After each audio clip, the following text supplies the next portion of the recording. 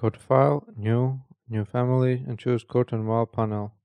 Then go to Exterior View and change dimensions to 190 and 180 millimeters.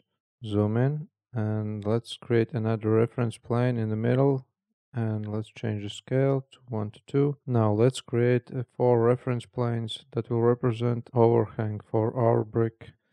So next we need to add a parameters for those reference planes. Let's call them overhang, and we need to add those parameters to all 4 of those reference planes so we can control those overhangs later inside of the family type.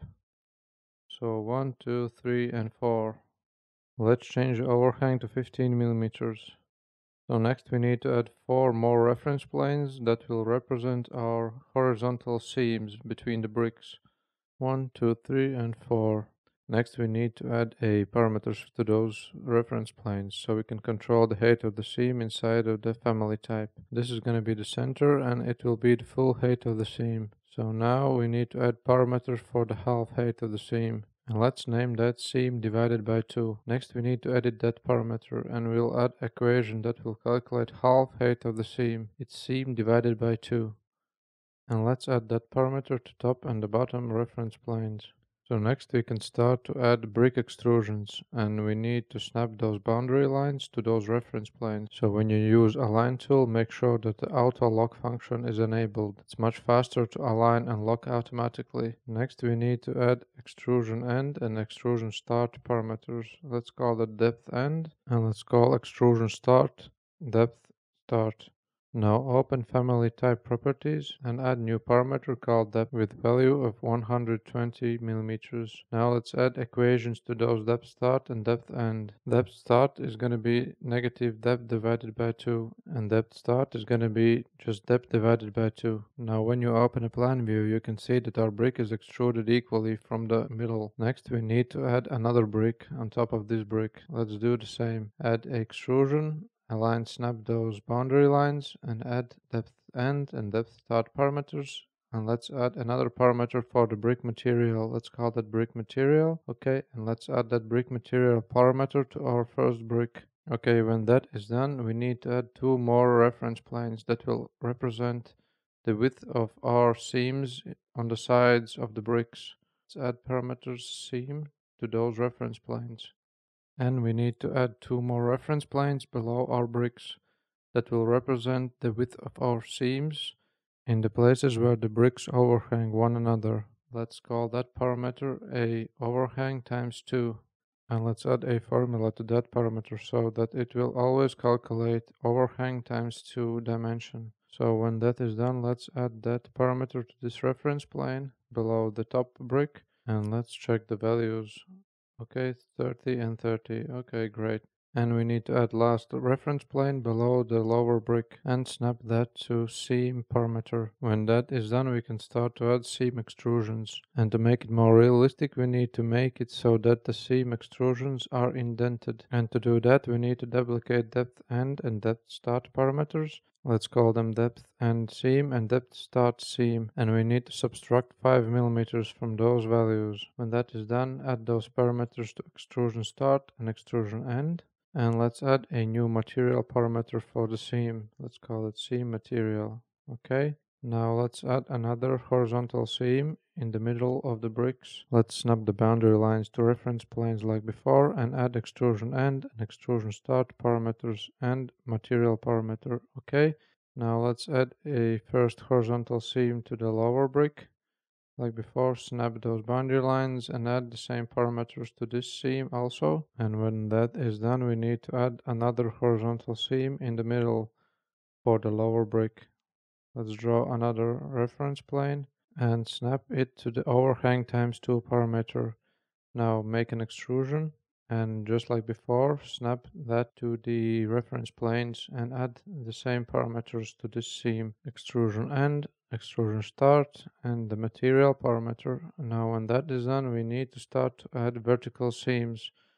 So draw the first vertical seam and snap that to reference planes. And now the only thing that's different for these seams are that we will add a visibility parameter so we can turn on and off these vertical seams.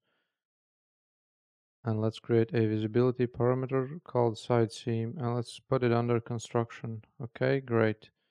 Now let's draw another vertical seam, and just like before, snap that to reference planes and add the same parameters, including the visibility parameter. So the extrusion end, extrusion start, the visibility, the material, and when that is done, we need to add last seam. It's going to be vertical seam on the bottom and in the middle of the bricks. And it's very important to add this small cube so that later there will be no issues with the brick pattern on the curtain wall. And we need to add visibility pattern, the same as for the vertical seams.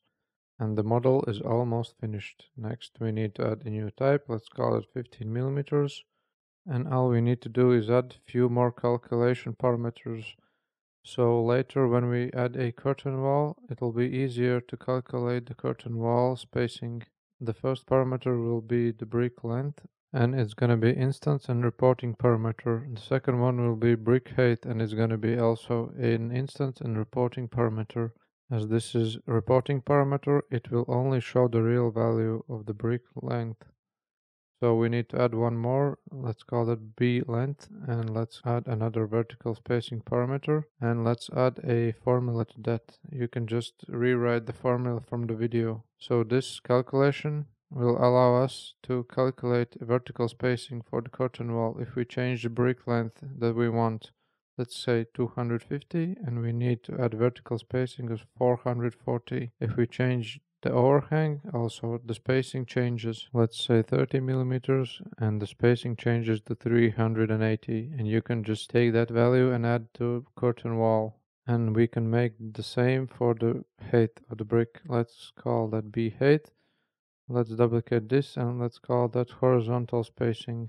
And just like before, you can stop the video and add the formula from the video. And what this does is the same as before. When you change the height or change the seam height of the bricks, the horizontal spacing changes, and you can just copy that value and paste it into the curtain wall and get the exact spacing that you need for your brick height. Okay, let's create new empty file and let's create new curtain wall. Edit the type and add spacing 440 by 180, and we can change that later according to our brick dimensions and according to the overhang that we want for our family. Let's flip that and add a elevation view. Let's open the view and now go to our 3D view of our curtain wall panel brick family. Let's save that and load that into the project. Okay. And now we need to edit our curtain wall family type. Let's edit type and let's add our brick curtain panel. Okay, great. And you can see that there is our pattern. Now select the panel and disable the side seam. Now let's measure how much is the overhang here. It's 60 millimeters, so let's rename this type to 60 millimeters.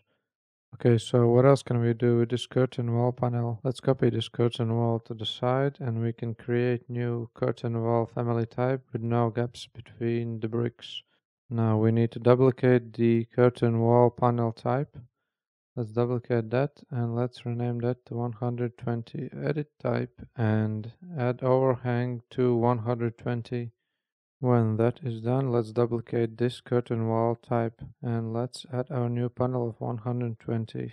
You can see that there is still gaps between the bricks, and that is because the vertical spacing or the grid lines is not correct. So how do we fix that? Let's select one of our brick panels, and you can see that if we want a brick length of 250, we need to add vertical spacing of 380. Let's edit the curtain wall type, add vertical spacing of 380, and the brick size is correct. And let's do the same for our second curtain wall type.